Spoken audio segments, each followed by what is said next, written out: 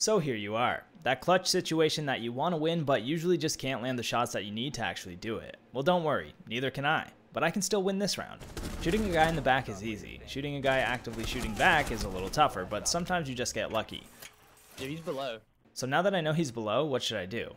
Well, I killed the Thunderbird, remember? So there's gotta be some Kona stations around here somewhere to get my health back up before I fight the last one. This Kona station wasn't charged, and I didn't have the time to wait, so I went looking for another, which wasn't hard to find. After a few stimmies, I realized I don't have the bomb because it's in spawn, meaning the only option left at this point is to find this pulse and try to kill him. Take note of your inventory. I still have 3 flashbangs, and that's lesson number 1. Flashes make for easy kills. Just watch.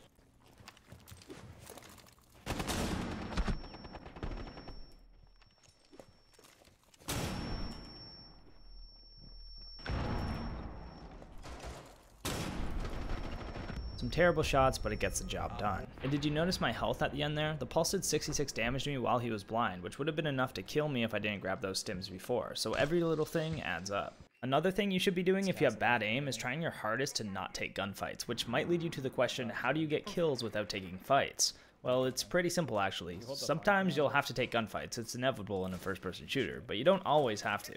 By opening different angles, it forces defenders into spots where they might not want to be.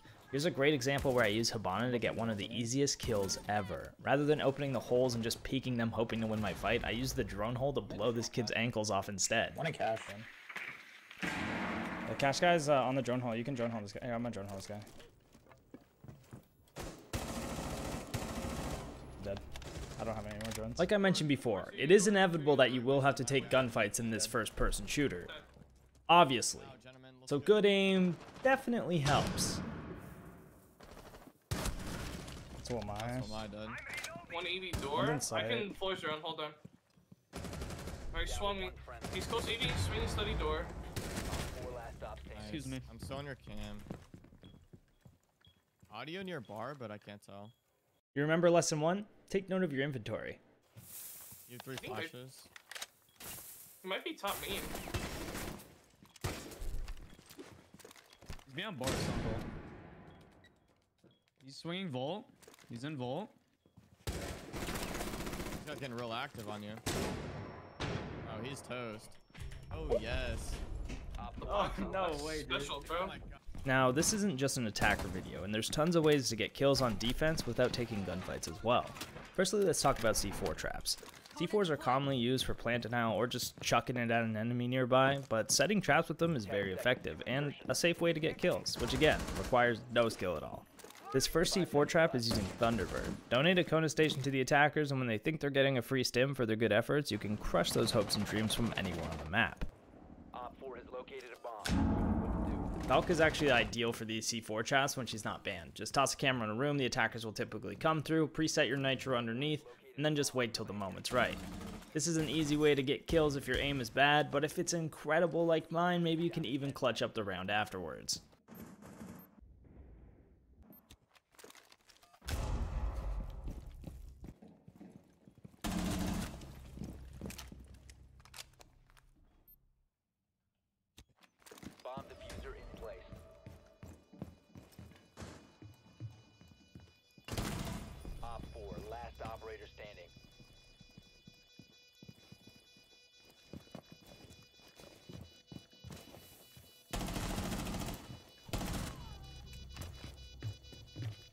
Where is it, boys? This last one's not really a C4 trap, but if attackers don't open windows all the way when repelling, it can be a really easy C4 kill.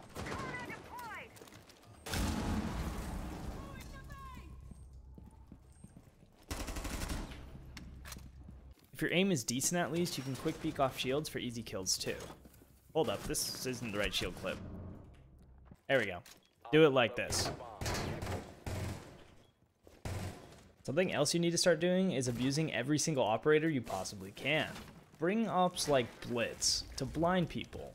Blind enemies don't stand a chance.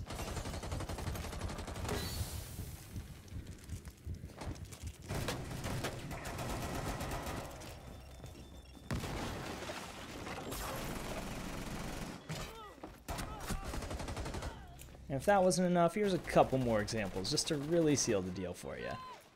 See the guy from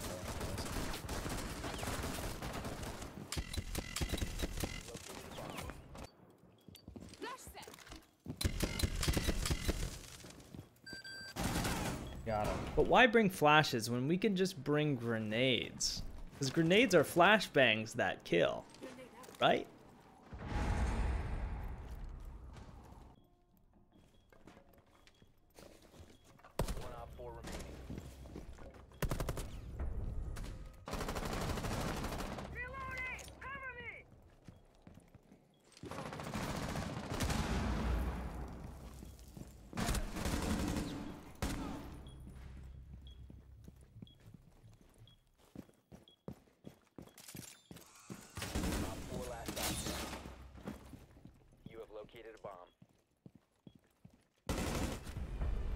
The most effective way to get more kills, though, is better info. Having cameras in places the defenders aren't even aware of is literally freebies.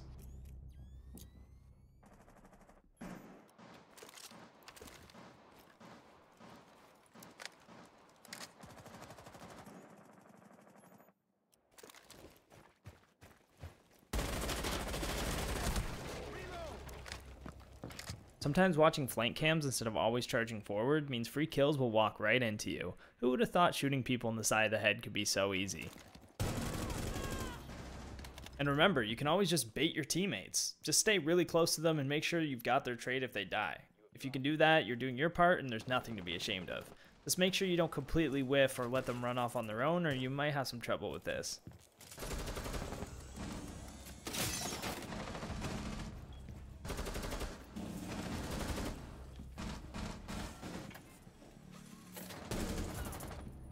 Yo, who wants to rush the lobby hatch with me?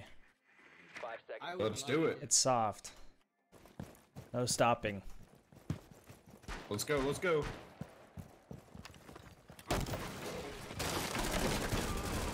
He reinforced it.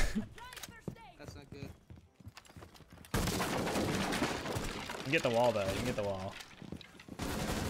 I'm with you, IQ. We can do whatever we want. Oh, we can still go down the hatch. Hell yeah. Let's go. Let's go.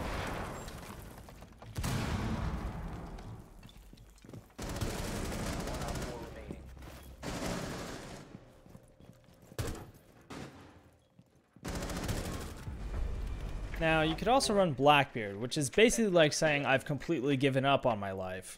But you never know. You could try it. No guarantee. I mean, if your aim sucks, you probably will still die at the same pace with BB. You only get a split second more. You kind of need good aim for BB, but who knows what you do.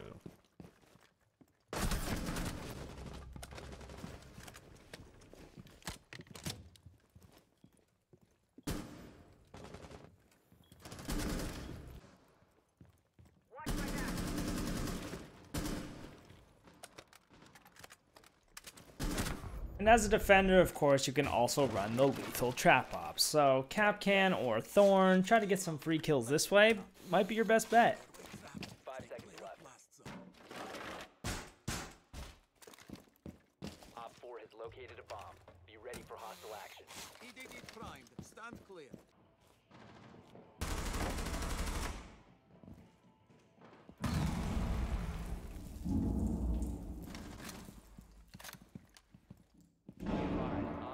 Stuck on. Bye-bye. Thorn's Razor Bloom traps are really good on entrances, as well as spots like this where the default plant would go down. One's on main stairs, kid.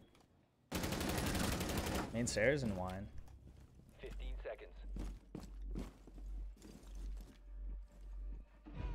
Oh, let's go.